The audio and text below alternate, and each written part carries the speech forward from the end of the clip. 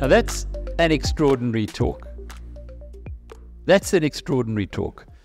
That's the kind of talk that you would expect from an ANC cabinet member trying to gee up support for next year's election.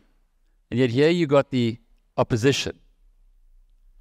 Why are your political opponents not making these kind of presentations, and why are you? One of the great disappointments I had on reaching Parliament was to find out that the ANC don't read. They literally don't. No articles, no books, no papers. They sit there and they come to a committee meeting and they look what's on the screen, what's been presented by the department, and they ask questions. Usually it's questions about how many bursaries are you giving and how many women do you have in management. So they don't really know what's going on. That's the primary reason. I am quite hopeful that they have learned their lesson from that bungled attempt to change the oil and gas legislation 10 years ago. Because when that happened, the oil majors just folded their arms. Exxon used to be big in South Africa. They said, well, we're not investing $1 under these conditions, not one. And everybody sat there for a couple of years. And I think that's when it dawned on the ANC that maybe they didn't have the whip hand in this and they would have to compromise and be a bit more realistic. And I think that process is ongoing. Because there's a lot of this resource nationalism in the ANC that says that, we've got the resource and everybody else can only exploit it under our own conditions. And that's just not the case. There are a lot of minerals and a lot of oil and gas around the world. So we've got to compete with other jurisdictions. I think that message may be sinking in. We'll see in the next few weeks if that legislation gets processed more or less in the way that it looks. I mean, we are going to oppose the legislation because it has racial set-asides. But despite that, I think that it looks like it may be something the oil and gas companies can live with. And if that's the case, they'll be in here. How much money is going to be needed? Now, you spoke earlier about the diamond rush, and then you mentioned the gold rush. And these were world famous events. Entrepreneurs from all over the world came to this country and turned felt into a prize for the British Empire. And if you consider what happened in gold and diamonds, in fact. But yet there was a heck of a lot of international capital that was needed to exploit this resource. How much are we talking about here? I can't give you a figure. What is important about this, though, is that it is the oil super majors that are interested. So when you're talking about Shell and you're talking about Total, you're talking about people with the pockets that are deep enough to be able to afford these things. Most of their acreages up and down the coast with us and Namibia are in consortia. So you will find that there are South African companies, HCI, for example, is one of them, that is involved with these super majors. So you can expect money and expertise, a lot of it, to come from outside. Once they're interested, then you're going to get the money. Let's just start, if we can, off the West Coast. So you've given a very compelling argument about what's going on in Namibia. How similar is the geology all the way down? I knew you were going to ask me a geology question. Apparently very similar. Apparently it's the same. It's the Orange Basin, and they are, stoked about the geology. They say they've proven it in Namibia, and the same features go all the way down the coast. So, as I said, never trust a geologist. But these ones I think you can trust, because they're talking about expending huge amounts of money. And the stat that you said about most oil exploration is you get a 1 in 10 hit rate, and yet here it's 100%. That's extraordinary. That is extraordinary. That's why people are jumping up and down about Namibia, and they really are. There's 2 jurisdictions in the world that are exciting to the oil majors at the moment. One is Namibia, the other one is Guyana of South America. And they're very excited about Namibia. So that side of the country is very underdeveloped at the moment. Would the development of an oil and gas field there have an impact onshore? Definitely, to some extent, because when you're running an oil drilling operation, there's a lot of logistics involved.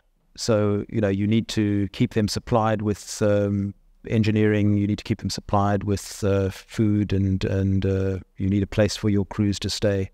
So there's quite a lot of that. Then the question is, are they going to pipe the gas onshore, which seems they might be doing? And when it's onshore, are they going to then set up facilities there to convert it into a form that they can take it overseas in tankers? Or are we going to have it available to us to turn into electricity or for any other industrial use? I suspect electricity in that part of the world, because there's so little development, is the most likely outcome. But I mean, really, I'd probably, if I had the money, I'd probably be buying land in Port Nolloth at the moment, because I think that's maybe a good bet. As a starting point, if you just go way over to the other side of the continent in Mozambique, and Total's find there of the big gas field there, are there any parallels of what's happened there, apart from the military issues, to what could happen on the west coast of South Africa?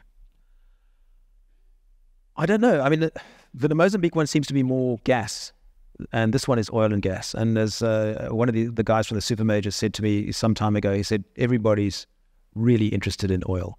They like gas, but oil is where the real money is. So that's a good thing. It's better than Mozambique in that sense. Why now? Why has this, because it's obviously been there for ever, why are we only discovering it now? I think part of it is the technology.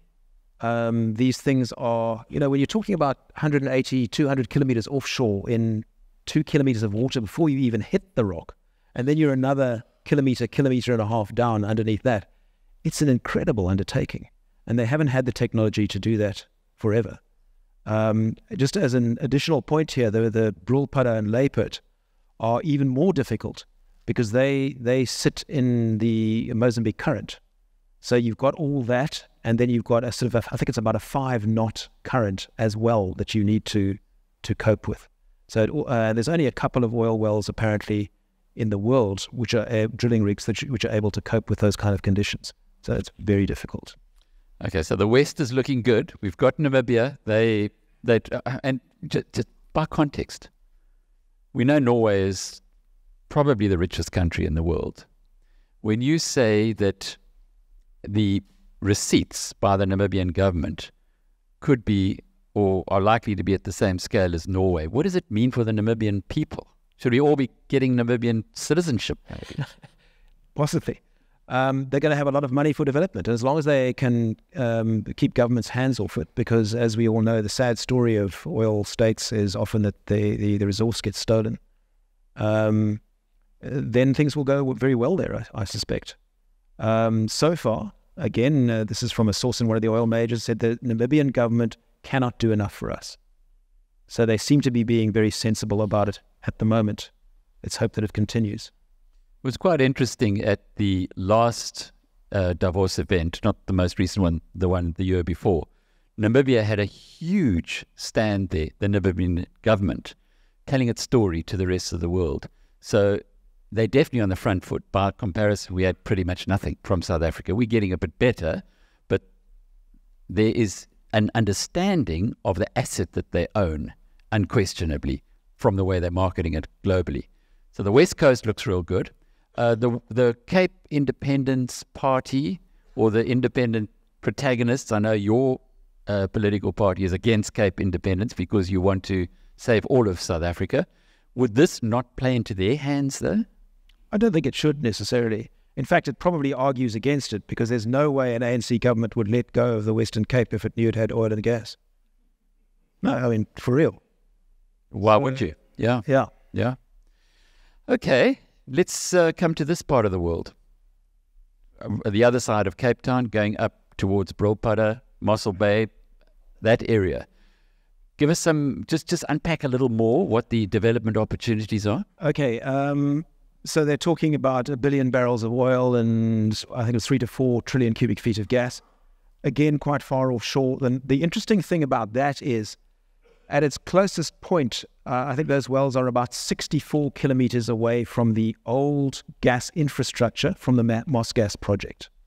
So it would make it cheaper and quicker simply to connect that up, and then you could feed that gas back onshore at Mossel Bay. Now, there is some enthusiasm for turning that gas to liquids plant from Moss Gas back on, but it's a very old plant and it hasn't had anything put through it for, I think it's 3 years. It's very expensive to maintain, but like any piece of complicated machinery, it might be that that's not really a prospect, and it would be more intelligent to push that gas to the Chorikwa, I think it is the Chorikwa, yes, thank you, peaking plant, and maybe expand that and produce electricity there. Would it have any impact on this town? Cape Town has already benefited from using its docks to repair oil rigs. I'm sure most people have seen a couple of years ago, they had a couple of huge projects which employed thousands and thousands of engineers, and a great benefit for the local economy. So no sort of direct money from the oil and gas, but the spin-off in keeping those industries supplied is huge, very positive. Okay, moving a bit further up the coast, there were quite a few strikes off the east coast, KZN, that area, and then the guys ran away. Not strikes, but Prospects. There was prospects. There was exploration, but they were taken to court time and again. And although they're confident that in the end they're pretty sure they're going to win, it just delays everything. So, and when you've got big capital to spend, you don't want to keep it sitting around waiting for a court to decide something. You send it somewhere else in the world. And that's always the risk that we face if these delays are imposed on us. Going further up the coast then, the issue appears to be what you're saying now, the green lobby. Tell us a bit more about Big Green, or those who are obstructive of development for developing countries. I must just say at this point that this is a much discussed issue, even in my own party, and I'm not speaking for the party on this. I'm very much speaking for myself on the issue of Big Green. But I do think that it is a threat, and it is not beneficial. I come from a conservation background. I mean, when I was a kid, I was steeped in this stuff. My father was a conservationist. He stopped coal mining in the Kruger Park in the 1970s because he was also a politician. All of a sudden, when the Berlin Wall came down, all the Reds became Greens, and they're with us. And I have an extremely skeptical view of many of them, who I don't think are particularly interested in the environment. I think they're more interested in changing socio-economic relations. And how do we, the people, combat that? Just say no. That the Greens get a lot of sympathy because they've managed to look like the good guys all the time. Everybody accepts that these guys, they're just doing it to try and save the planet. But like any other industry, like any belief system, there's a vested interest there. And there are huge vested interests in Greens and in NGOs. I mean, I've worked for a media NGO, and I know that the fiercest battles that we fought were for more funding. And many NGOs are self-perpetuation. Self-perpetuation is their primary goal, not what they say it is. They want to continue to be an organization that is well-funded and drives sexy Land Rovers around exotic destinations. But that's what it is. So, don't take them at face value. Investigate them just the same as you're skeptical of oil companies, which you should be. Be skeptical of the Greens too. Thank you. Okay, the big story, the Rob Hersov story. I know he's gone off now to his appointment, but the Karoo. The first information that came out from the International Energy Association was that we had the fourth biggest fracking resources in the world. And this is going back over a decade. They used quite a lot of the information that the old Sukor, the wells that were drilled in those days, and Sukor was looking for oil. So when they found the gas, they discarded it. And I hear stories of some of these wells that burnt for days with the gas, and Sukor wasn't really interested. So it appears that there is a lot of shale gas there. But the argument has always been with the environmental lobby. Just explain to us how that has taken so long to even get to a point where there might be drilling going into the future, and then secondly, what the future could be. Government has put quite a lot of effort into not annoying the environmentalists over fracking. They've taken the objections quite seriously. And the Council for Geoscience has done these projects. And they've been not only the Council for Geoscience, but sort of multi-agency investigations have been involved in all this. And they've drawn up a report, incidentally, which is sitting with Gwede Montashe. He is deciding whether or not to share it with the public. So I don't know how that'll go. And then it'll be, then they'll start drawing up regulations, apparently. And as I say, in the United States, they have drilling standards, and I imagine that we will end up with standards like those. And if so, you can be fairly sure that there is no major environmental threat. There are other problems, one of them being the availability of water, because, of course, you need that for fracking. And then what you do with the water once it comes out again, because to frack, you need to push the water down the well, and then it gets spat back out, basically, and it has all sorts of underground nasties in it, so you need to clean it. But really my attitude on this is, if there is money to be made down there, they can afford to bring in their own water. So whether it's piping it from the Orange system or somewhere else, or even taking deep underground brackish water, which there is in fairly large quantities. It's not all brackish. I mean, when the Council for Geoscience was drilling these test boreholes around Beaufort West, they struck one or two very good water sources, which they then were able to provide to the town, which is perennially short of drinking water. So, yeah, look, I mean, any problem like that is solvable. The only question is, how much is it going to cost? And, my attitude to the environmental stuff is just, don't mess it up. If you're going to do something, make sure that it is sustainable. And then when you're finished extracting what you're extracting, you leave as tiny a footprint as possible. It certainly doesn't make sense to destroy water sources or farmland or anything like that. So as long as you're not doing that and it still makes financial sense, then go for it. James, the Western Cape is held up now as a template of good governance. Is there enough power devolved to the Western Cape that they could go it alone on something like this if there were feet dragging at central government? I don't think so. This is a central government function, oil and gas, minerals. So would you, as the DA, be, given that you are strongly propagating devolution of power, put this on your checklist as well, along with police and transport and other issues that you'd like to have more control over? Well, to be a bit cynical about it, if we controlled national government, we wouldn't really feel the need so strongly to devolve something like oil and gas to a province. I mean, in general, we believe in federalism. So it's quite possible that we would increase the powers granted to provinces, which is a double-edged sword. I mean, everybody then wants to live in the Western Cape with lots of powers. Nobody wants to live in Northwest with lots of powers. You can imagine what would happen there. It almost sounds too good to be true, all of this.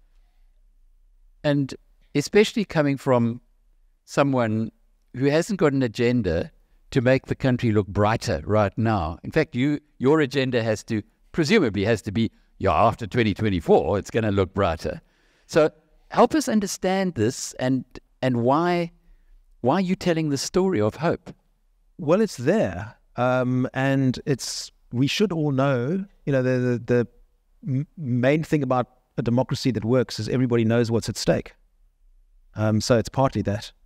Partly just because it interests the hell out of me. And I suppose also because people need hope at the moment. Everybody's very gloomy. I mean, today accepted, we've heard some good stuff. We need some good news. And this is incredibly good news. It's probably the first good news story I think I've ever told. But it's been great fun.